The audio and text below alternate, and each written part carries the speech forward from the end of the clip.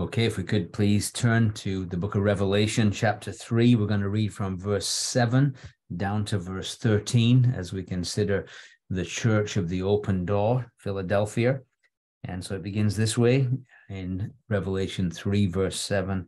It says, "To the angel of the church in Philadelphia, write these things, saith he that is holy, he that is true, he that hath the key of David, he that openeth and no man shutteth, and shutteth and no man openeth. I know thy works. Behold, I have set before thee an open door, and no man can shut it. For thou hast a little strength, and hast kept my word, and hast not denied my name. Behold, I will make them of the synagogue of Satan, which say they are Jews and are not, but do lie. Behold, I will make them to come and worship before thy feet, and to know that I have loved thee. Because thou hast kept the word of my patience, I also will keep thee from the hour of temptation which shall come upon all the world, to try them that dwell upon the earth. Behold, I come quickly. Hold that fast which thou hast, that no man take thy crown. Him that overcometh will I make a pillar in the temple of my God, and he shall no more out. And I will write upon him the name of my God, and the name of the city of my God, which is New Jerusalem, which cometh down out of heaven from my God. And I will write upon him my new name. He that hath an ear, let him hear what the Spirit saith unto the churches." And again, God always blesses the reading of his word. So Philadelphia was a small city compared to some of the others. It was 28 miles southeast of Sardis. It was in a very agricultural area. And this area, partly because of previous volcanic eruption, was actually perfect for growing vineyards. And so wine was its specialty. And so this particular area, it was very much known for the quality of the vineyards. And the patron deity of Philadelphia was somebody called Dionysus. The Dionysus is the Greek god, and the Roman equivalent is Bacchus. And Bacchus is the god of wine. And so the worship of Bacchus or Dionysus was attended by what they call bacchanalian orgies. And that was the idea that the people would get drunk with wine, and then all that goes along with that, the licentiousness, the wickedness. And so it was really famous for these bacchanalian orgies of the most licentious kind. The city got its name, actually came into existence in 189 BC. It was named after a king of Pergamum, or Pergamos, who was named Attalus II. And he built the city as a tribute to his brother, who he loved, Eumenes II. And so that's how the name Philadelphus came into existence. It was a city that was built because of the love that a man had for his brother. And that's because we know the meaning of Philadelphia. It is brotherly love, brotherly affection. And it is very significant that in the New Testament, this word Philadelphus, or Philadelphia, the Greek word, actually is used 7 times. And it's used of the fellowship of the saints in New Testament times. And I want you just to look at these references. They're always encouraging to be reminded of. Romans chapter 12 and verse 10, where we read this. It says, "Be kindly affectioned one to another with brotherly love," with Philadelphia, in honor, preferring one another. And then in 1 Thessalonians, again, just this repeated emphasis in the New Testament that this affection, this brotherly love should be so shown amongst the saints. And we'll talk a little bit about the reason why in a moment. But 1 Thessalonians chapter 4 and verse 9, again we read, but as touching brotherly love, you need not that I write unto you, for ye yourselves are taught of God to love one another. So taught of God to love one another. The book of Hebrews, again, same concept being conveyed, chapter 13, verse 1. Let brotherly love continue. And then in Peter's first epistle, so far we've been looking at Paul and his emphasis on brotherly love. And now 1 Peter chapter 1 and verse 22, it says, seeing you have purified your souls in obeying the truth through the Spirit unto unfeigned love of the brethren, see that you love one another with a pure heart fervently. And then 2 Peter, twice, Peter will mention it in one verse, in chapter 1, verse 7. He says this is kind of adding to your faith. It says, verse 7, to godliness, brotherly kindness, to brotherly kindness, charity. And then the final reference is here in chapter 3 and verse 7, where it's written to the church of Philadelphia, or the church of brotherly love. And again, why is it so stressed here? Why is it so important, this truth? Well, if you remember, we said that the kind of culture in Philadelphia was connected with these drunken orgies. And for the children of God, they can't be part of that anymore. And so they kind of feel like they're missing out on that social world that is connected with wine. And so what do? How do they get on? Well, they have the love of the brethren. And how thankful we are that there's another spirit working in the love of the brethren. It's the Holy Spirit that enables us to love one another with a pure heart fervently. And so it replaces that. And I know for ourselves, for myself getting saved, my social world revolved around the pub and drinking and all the rest of it. And I remember when I first came in contact with Christians, my thought was, well, what do you do if you don't go to the pub? I couldn't imagine life outside of that. And yet I came to realize the wonderful joy of fellowship with like-minded brethren, brotherly love. It's wonderful. And so it's so essential. And again, as we reach people in our world today, bringing them into this sweet communion of God's people is a wonderful thing.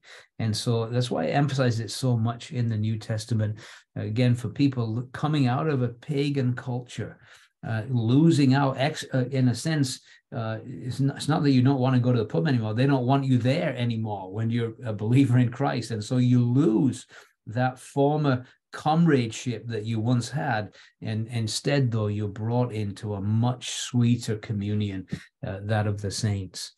And so again, we see that all these churches in the New Testament, they lived in a very pagan culture, and every generation has its challenges and difficulties. And it would have been challenging to walk with the Lord in a culture known for drunken orgies, that you've come out of that, you've been saved out of that, and yet it has its challenges. And so this church, one of the wonderful things about Philadelphia is that, like Smyrna, we will not see any rebuke here at all. Nothing but commendation, no rebuke, just commendation from the Lord. And it's a wonderful thing that he commends them and he encourages them. Of course, I think every Christian church would love to see themselves as Philadelphia. We don't want to think of ourselves as Laodicea. We certainly don't want to be Sardis, a name that you live but you're dead. If we really had our choice, we'd say, "Oh, we belong to Philadelphia," because there's wonderful things about this particular church. We prefer not to be Smyrna, because who wants to be persecuted? But we like this. We like Philadelphia. And so it says, to the angel of the church in Philadelphia, write these things, saith he that is holy, he that is true, he that has the key of David, he that opens, no man shuts, and no man opens. Now, what's very interesting is that this greeting doesn't refer back to chapter 1. so far, it's almost every time the Lord has appeared, there's been a direct reference to the vision in chapter 1, but not here. And partly because the Lord is not acting as priest judge in this assembly. He's not. There's nothing to condemn, only to commend. So he's not mentioned in those things, the capacities you find in chapter 1. But what we are reminded of is the fact that the Lord Jesus is holy.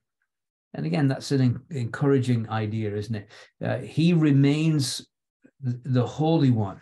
And it's encouraging them to remain holy in the midst of a very ungodly culture. They have been brought to know the one who is holy. And it's an encouragement. And again, that's what Peter says, right? Be holy, for I am holy, saith the Lord. And so he is holy. And isn't it wonderful that the Lord Jesus was holy? There was nothing in him that was contrary to holiness. He was set apart from sin, set apart to God in absolute perfection. He was holy. And if we want to know what holiness looks like, I mean, we're told to be holy. Well, what does that really look like practically?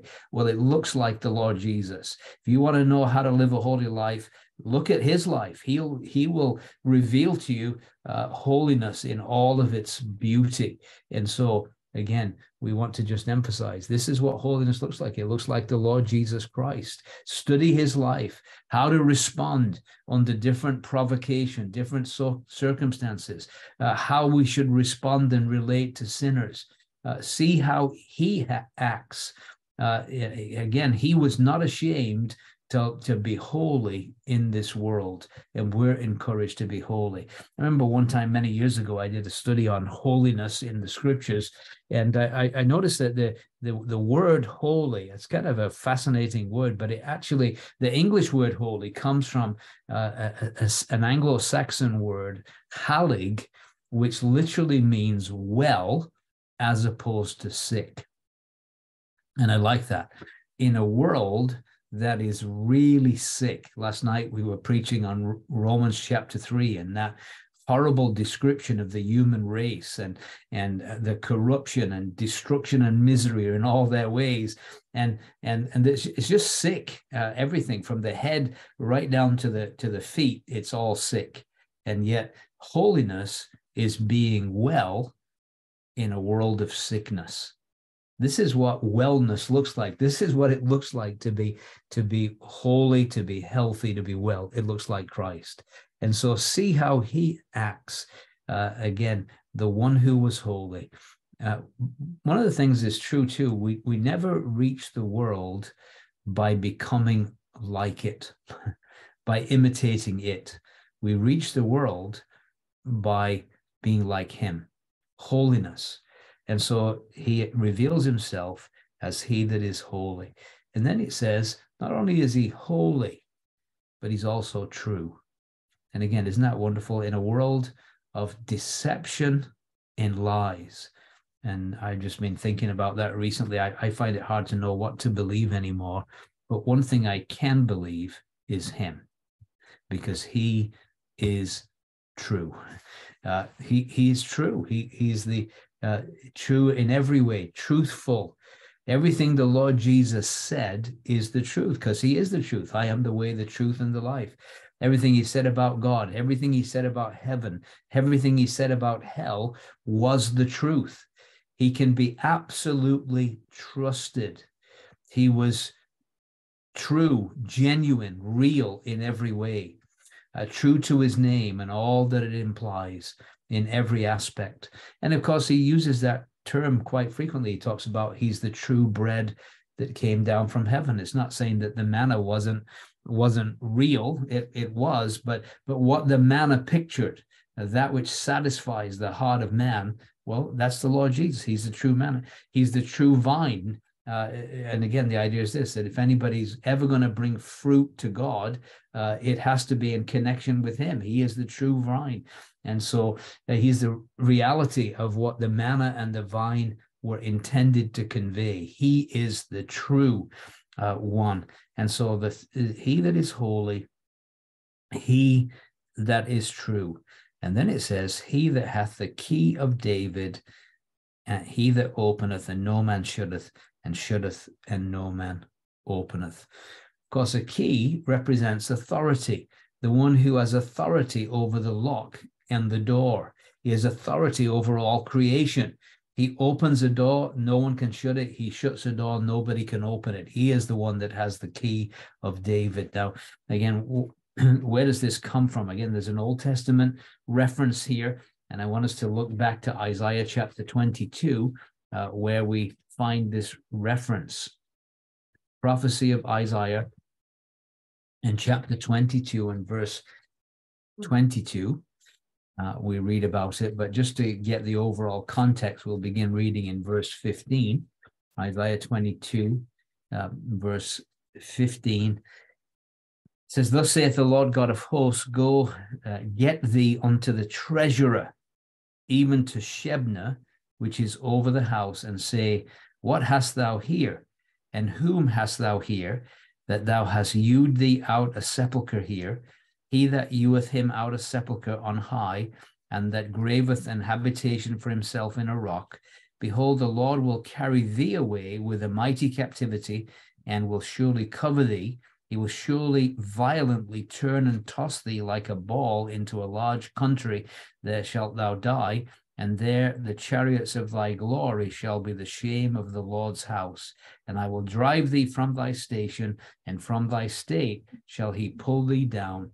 And it shall come to pass in that day that I will call my servant Eliakim, the son of Hilkiah, and I will clothe him with thy robe, strengthen him with thy girdle. I will commit thy government into his hand, and he shall be a father to the inhabitants of Jerusalem and to the house of Judah. And the key of the house of David will I lay upon his shoulder, and he shall open, and none shall shut. He shall shut, and none shall open. And I will fasten him as a nail in a sure place, and he shall be for a glorious throne to his father's house. Now, just stop there. I just want you to get the big picture here. And the big picture was this, that there was a man called Shebna, and he had the keys to the treasury. This is in the days of Hezekiah. And so he actually had the key to the treasury. And yet it seems that he was using it for his own purposes. And he was kind of feathering his own nest, and in the process was building a grave for himself. But God is going to judge him, and he's going to replace him with this man Eliakim, the son of Hilkiah, and he would then have the keys. He can open the treasury. He's going to be the new treasurer. And the idea is this, and it's a beautiful picture, that Christ is telling us that he is now the one that has the keys of all the treasuries of heaven. Not just the treasuries of Hezekiah, but the treasuries of heaven. All the access to the treasures of heaven comes to us through the Lord Jesus. And it's good for this church in Philadelphia. We're going to see that they were kind of feeble. They were weak. They had a little strength. And what the Lord is saying to them is, because you know me, because you are in a relationship with me, I'm going to open up all the resources of the heavenly treasury for your benefit. And isn't that a wonderful thing? We recognize our weakness, but where do we get our strength from? From the Lord. He's given us all things that pertain to life and godliness through the knowledge of him. All the treasuries of wisdom and knowledge come to us through Christ. He is the one that provides everything we need. And so all things that are necessary come from him. So just as Eliakim had complete control of the house, even the Lord is in complete control in terms of Christian service. He has the key to all the resources, and also is the one that can open door of ministry for us.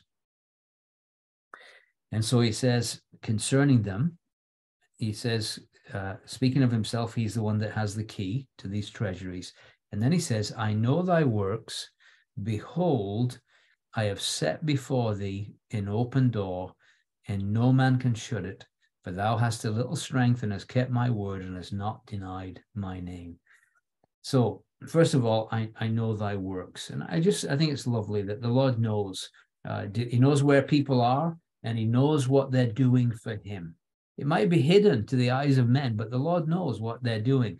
And I'm reminded of the verse in Hebrews chapter 6 and verse 10, where it says, God is not unrighteous to forget your work and labor of love, which you have showed toward his name, in that you have ministered to the saints and do minister.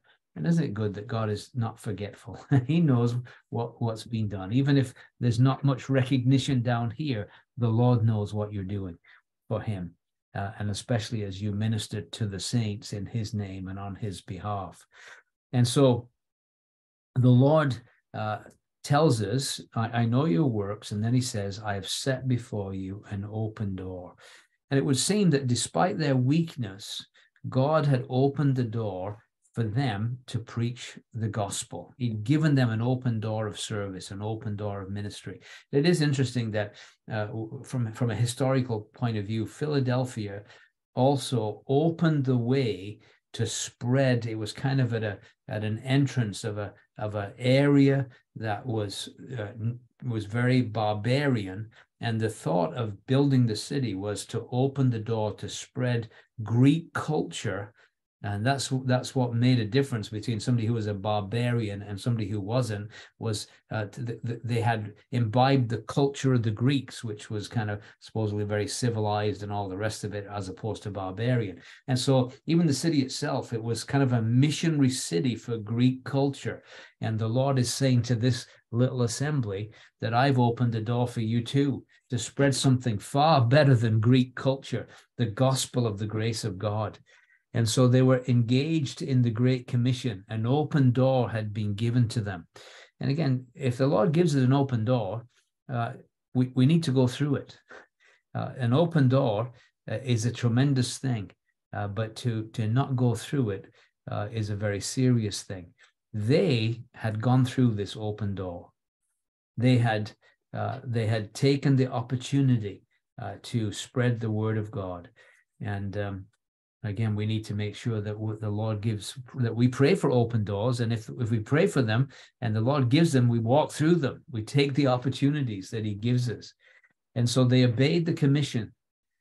And again, it's good to remind ourselves that when we leave the meeting, I remember one assembly I was in, it used to say on the door, you are now entering the mission field. As you go out of the assembly building, you are now entering the mission field. And so if we forget the open door, we can become very introspective. We need an outward focus to reach the world we find ourselves in. And I want to just kind of take up this phrase open door, because it's used very frequently in the Word of God. 1 Corinthians 16, we're just going to look at a few references.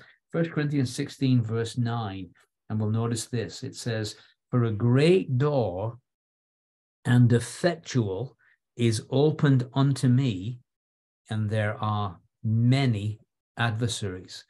And so even when the Lord opens a door, it doesn't mean to say there's not going to be opposition. And Paul recognized that there was lots of opposition, but he surely had been given a great and effectual open door to serve the Lord in the Gentile world. In 2 Corinthians chapter 2 and verse 12, again, we get this. Furthermore, when I came to Troas to preach Christ's gospel, and a door was opened unto me of the Lord. Look back in the book of Acts chapter 16, again, where we see more references to the Lord giving open doors. Acts 16, verses 9 and 10. It says, and a vision appeared to Paul in the night. There stood a man of Macedonia and prayed him, saying, come over to Macedonia and help us. And after he had seen the vision, immediately he endeavored to go to Macedonia, assuredly gathering that the Lord had called us to preach the gospel unto them. And Paul perceived that this is an open door. There's this vision, come and help us in Macedonia. Now, sometimes the Lord closes doors. And so notice earlier in chapter 16, verse 6 and 7, when they had gone through Phrygia and the region of Galatia and were forbidden of the Holy Ghost to preach the word in Asia, and they were come to Mysia, they essayed to go into Bithynia, but the Spirit suffered them not. And so they endeavored to go in a certain direction. The Lord clearly shut that door. Now, later on, that door would open for them. But at this point, God shuts that door. But he opens a door into Europe. Later on, he'll open a very effectual door into Asia. But at this point, he closes it. Acts 14. Another reference to this idea of open doors. 14, verse 27. It says, and when they were come and had gathered the church together, they rehearsed all that God had done with them and how he had opened the door of faith unto the Gentiles. So if we could say this, I think it would be a very good thing for us to pray to the one who has the key. Remember, the law says, I've got the key of David, and when I open, no one shuts. When I shut, no one opens. And we need to pray, Lord, would you open doors? Open doors for the gospel. Open doors for us to be able to preach Christ's gospel in this world. And even as we go about our daily affairs, Lord, will you open a door for me to speak to some soul about the Savior today? He is the one who opens doors. And so the Lord says to them, I have set before you an open door. And we said it was a missionary city to reach people with the Greek language and culture. But now a much better message. A door had opened into and for Philadelphia, it was opening the door into the region of Lydia and Phrygia. And they had great success in this, in spreading Greek culture. But for this little assembly, God opened the door. And he says, no one can shut it. And then he notices that they have a little strength. And that could mean several things. It could mean that they were very conscious of their weakness. It could mean that it was just a small assembly. Not large numerically. Remember, it's a smaller city. But the Lord says that they had a little strength. Again, their smallness is what we notice here. But yet, the Lord loves small opportunities like that, doesn't he?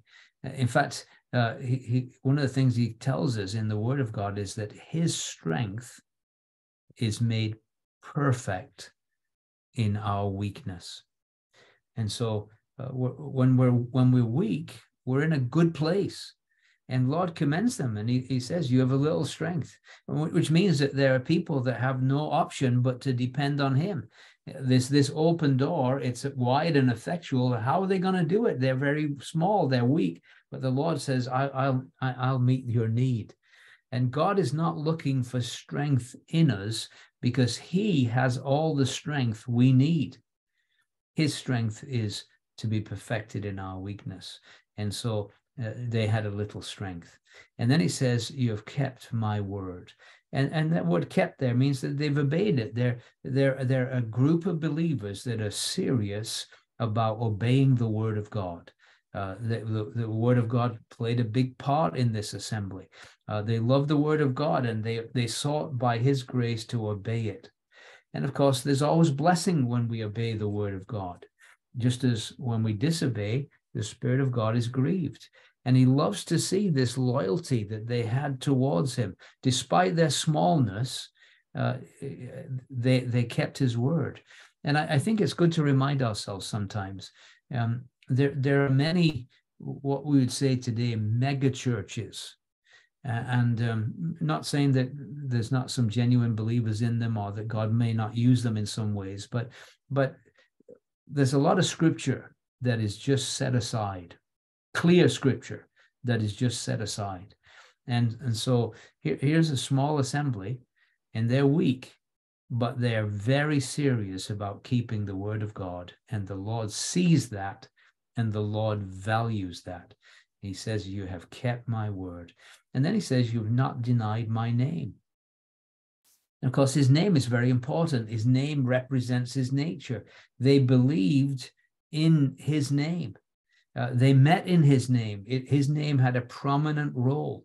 It's interesting that he's going to talk in a little while about the synagogue of Satan, and they did not appreciate that name. Look back at the book of Acts for a second in chapter 3, Acts chapter 3 and verse 14, and compare here. In Acts 3:14, it talks about a people, the Jewish people, who he's going to refer to as the synagogue of Satan here. But it says in Acts 3 verse 14, but you denied the Holy One and the just, and desired a murderer to be granted unto you. They denied the Holy One and the just, and yet he could say to the church at Philadelphia, thou hast not denied my name. They loved that name. It was very precious to them. And isn't it wonderful? Thy name we love, Lord Jesus. That's one of the wonderful hymns we sing. We love that name. That name is melodious to our ears. It's a beautiful name, the name of the Lord Jesus. It's very precious to it and all that it implies. And so he says to them, thou hast not denied my name. They met in his name. They loved that name. It was very precious. They wanted to honor that name, to magnify that name.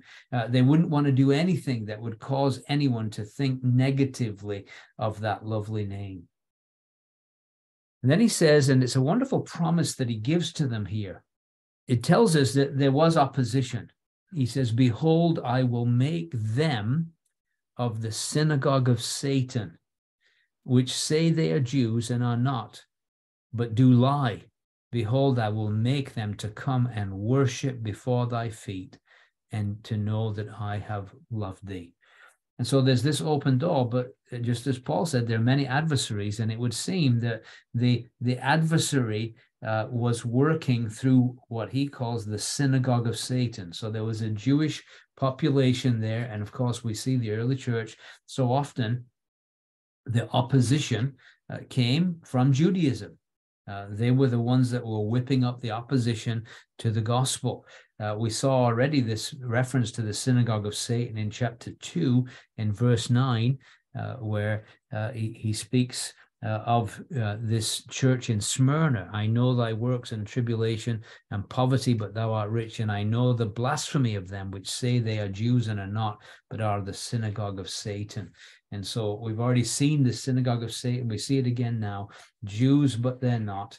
And the Lord says that he is going to do something wonderful. These people that are opposing, that are hostile, he says, actually, I'm going to make them to come and worship before thy feet to know that I have loved thee. And so how's that going to work? The persecutors would be humbled before them. Have we seen that in Scripture? Oh, yes, we have. Remember Saul of Tarsus? He was a hostile persecutor, and he's on his way to Damascus, and he's going there with one intent, to cause havoc amongst the church. And how does it all end up? Well, it ends up he's actually worshiping in their very midst. Amazing.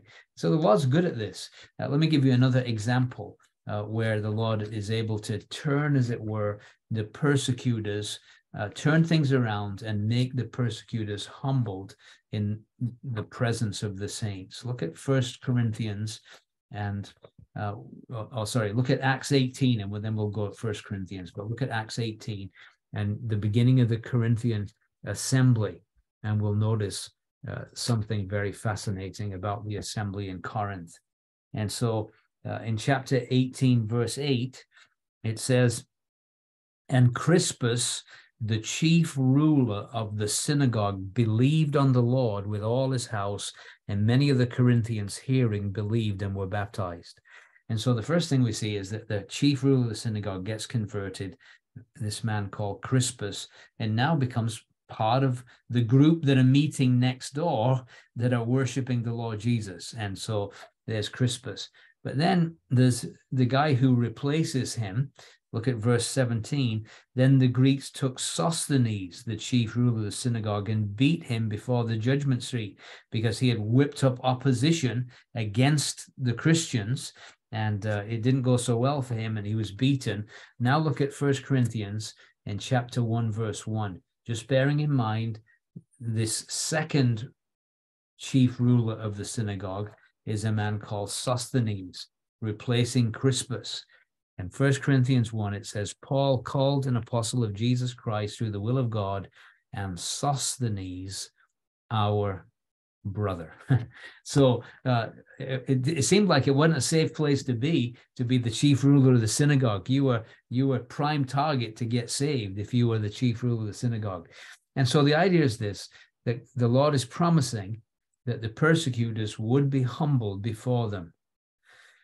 Not speaking of all the Jews, but the opposers of the salvation of mankind, God will let them know that these believers are on the right side.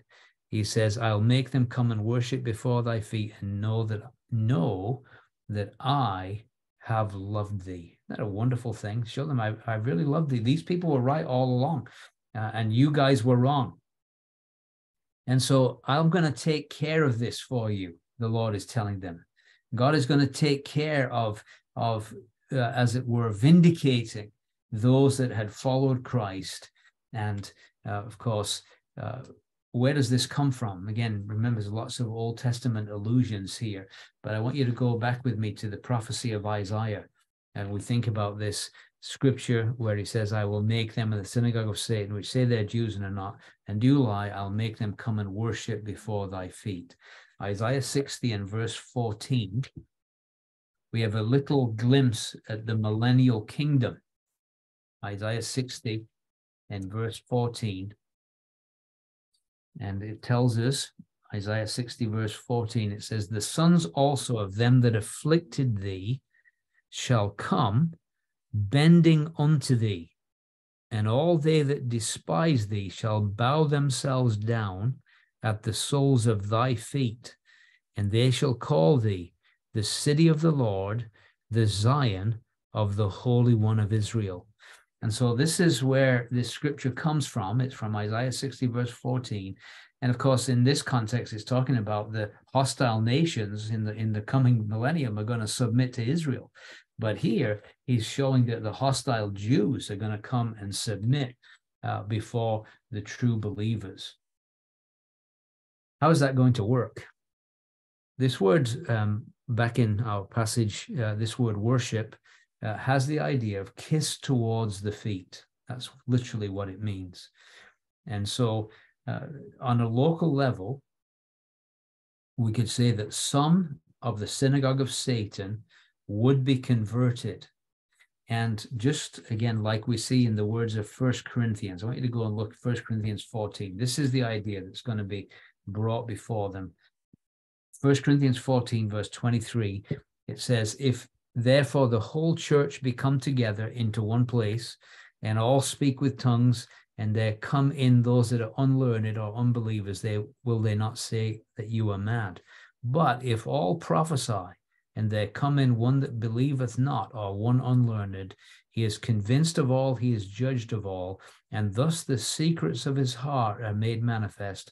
And so falling down on his face, he will worship God and report that God is in you of a truth. And I believe that's exactly the idea that's being conveyed here. You're not going to worship the saints. The saints wouldn't want to be worshipped. They're going to worship the Lord in the presence of the saints. That's the idea.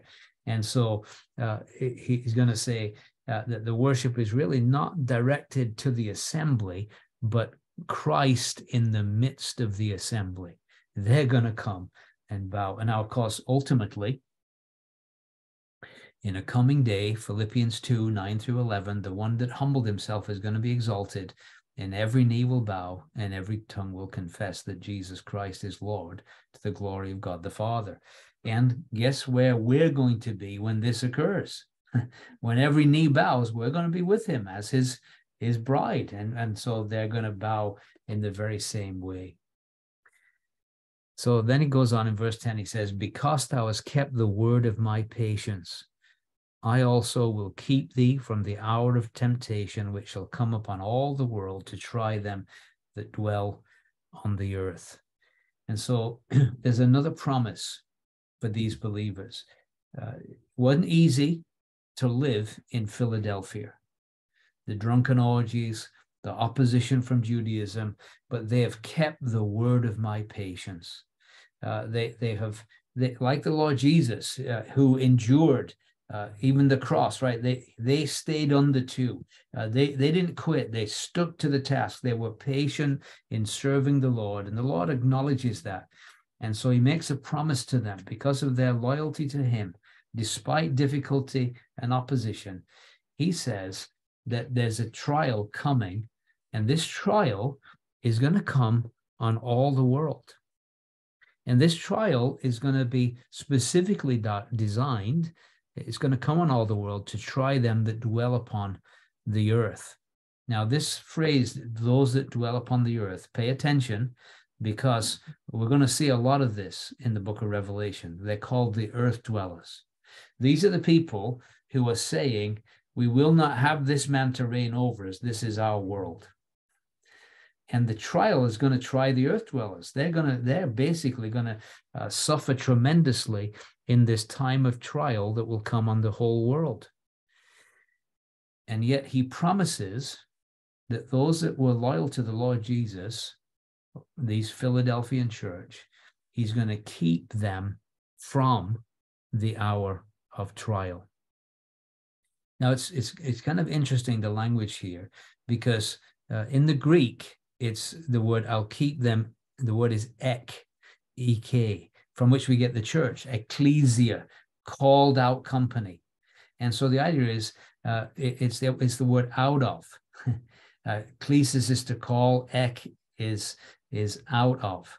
And so we're called out of the world. And ultimately this hour of trial is going to come on the whole world. The true church loyal to Christ is going to be called out at the rapture.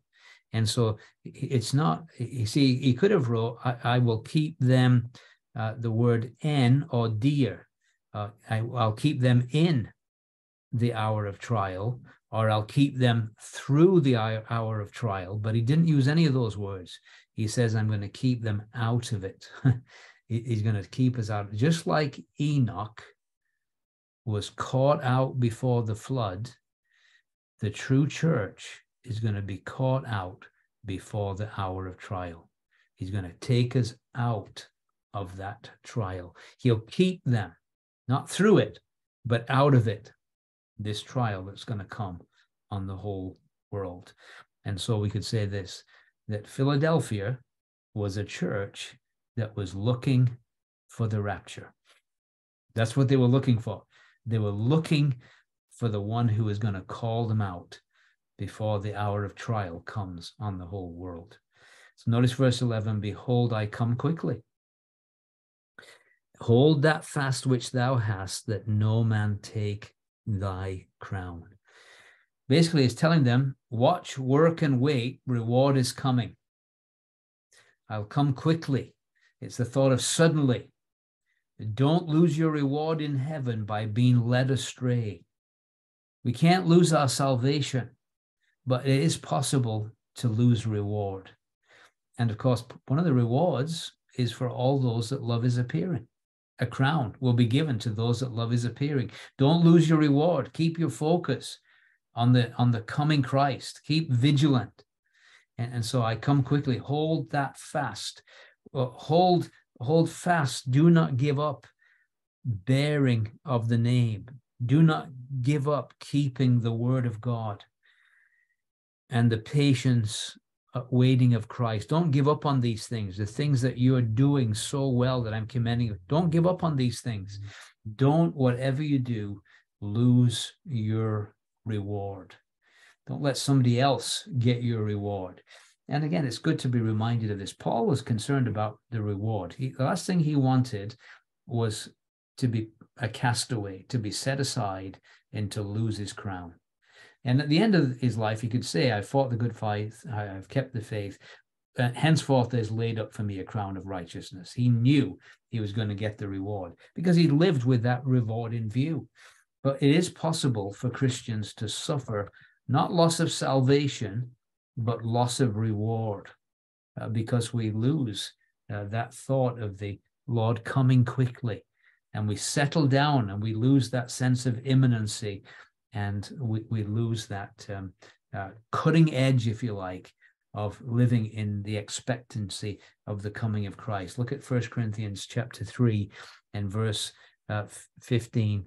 It talks about, if any man's work shall be burned, he shall suffer loss, but he himself shall be saved, yet so as by fire. And so there's a danger for somebody at the judgment seat of Christ to suffer loss. And that is loss of reward, not loss of salvation, but loss of reward, that their service is nothing but wood, hay, and stubble. They're going to stand in a pile of ashes because they haven't been living with the expectancy of the imminency of Christ coming and holding fast and carrying on. They've lost that sense of imminency. And so he tells us in verse 12, him that overcometh, these are the rewards for the one who is the overcomer. I'm going to make him a pillar in the temple of my God, and he shall go no more out. And I'll write upon him the name of my God, the name of the city of my God, which is the New Jerusalem, which cometh down out of heaven from my God. I will write upon him my new name. Just interesting how personal this is. He talks about the temple of my God. He talks about the name of my God. He talks about the city of my God. And he says, which will come down out of heaven from my God, and I will write on him my new name. So very personal, this, the Lord using this phrase, my, over and over again. And what he's saying to them is this: he's going to make them a pillar. Now, what's the idea of a pillar? Well, a pillar is the idea of stability. You have to remember that these 7 churches, they were in a very earthquake-prone area of the world. And there's lots, and we see it today, even Turkey, constantly, lots of earthquake. And these 7 churches are all in Turkey. And so pillars sometimes wouldn't be so stable because of the earthquake activity, but he is going to give those that have been loyal to him, the reward is they're going to be pillars, just like we read about the apostles, that they were pillars in the church. James, a pillar in the church, something solid, something stable. And of course, we think in the temple in the Old Testament, one of the pillars was called Boaz, which means strength. And so they're going to be eternally stable. When everything around them is collapsing, they are going to be eternally stable. And that's a wonderful promise. Certainly, as we said, Philadelphia was like California. It was earthquake country, but a pillar was stable, strong, and safe. And he's going to make them like that. I will make them a pillar in the temple of my God. And then he says he shall go no more out. And again, when the temple of Bacchus, because of the earthquake, sometimes they had to flee out. They had to get out of there. As soon as they could hear the tremors, they had to get out. And again, this is the overcomer. He's going to be a temple, and he's not going to have to flee in any way from everything about his future is stable and solid. They would have to abandon the city afraid of aftershocks, not for him. The overcomer, eternal stability, eternal strength. And then he says, I'm going to write upon them the name of my God. In an ancient culture, something that belonged to you, you wrote your name on it. So even some of the slaves, they would have their master's name burn onto their skin. It was that's who they belonged to. That's who they were owned by. And so I can remember even in school, when going to school, all my clothes, I had to have my name sewn into them because it belongs to you. You don't want to lose it. It belongs to you. And so the Lord is showing, these belong to me. Remember Aaron, the high priest, he had this headpiece with holiness unto the Lord written on it. And again, just the same idea is this: Jesus writes upon us a name of his God, saying where we belong. And if you look to Revelation 22, we'll see that that's, again, repeated, that same idea. Revelation 22, verse 4, it says, they shall see his face, and his name shall be in their foreheads. And what a contrast that is to another group in the book of Revelation, in Revelation 13 and verse 17. It says, Revelation 13, verse 17, it says that no man might buy or sell save he that had the mark or the name of the beast or the number of his name. And so in this coming day that's going to come on the earth, each will be known by who owns him. Some, they're going to sell their soul to the beast system, and it will be written on them. And yet there are those that are sold out to the Lord Jesus, and he will write the name of his God upon them.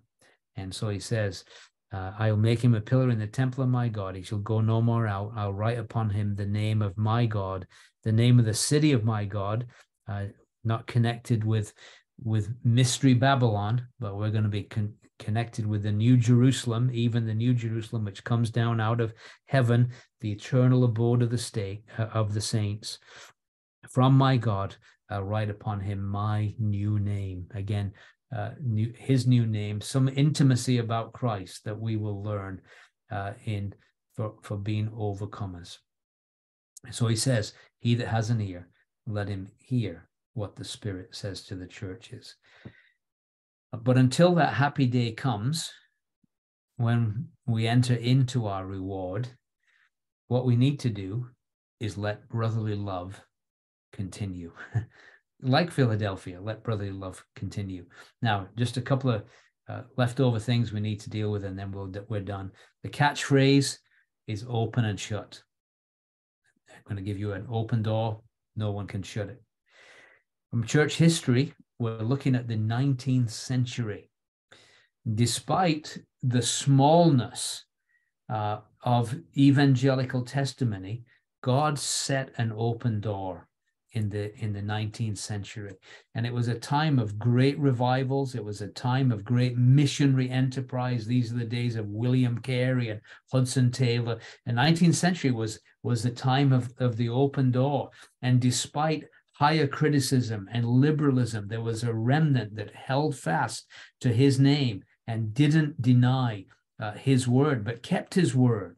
And so it was a time of weakness, but tremendous blessing in open door. And of course, in terms of connecting this section with the Old Testament, it's the days of Hezekiah. That's when this passage in Isaiah 22 and Eliakim is connected with the reign of Hezekiah. And the idea was this, that after Hezekiah, you have Manasseh and you have judgment coming. After Philadelphia, what have you got? Laodicea. Judgment is coming. And so this is the last kind of revival, significant revival before the certainty of judgment kicks in. And so we could say that this is referencing Hezekiah and that time frame. And so again, for all of us, the message is simple. And the simple message is this: don't lose the imminency of the coming of Christ. Don't let anybody steal your reward. Live today in the light of that day. Serve him with full hearts.